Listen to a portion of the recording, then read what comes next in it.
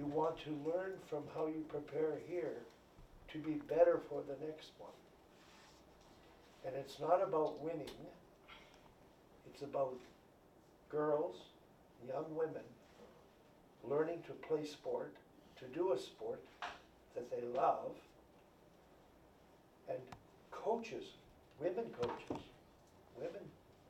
trainers, getting involved and being appreciated. Like, that is why the Ontario Women's Hockey Association makes a difference here. It's really important for me to say that to you. And Jeanette, you're the president, CEO here. And this company in Canada, a different culture, living, understands what I'm talking about.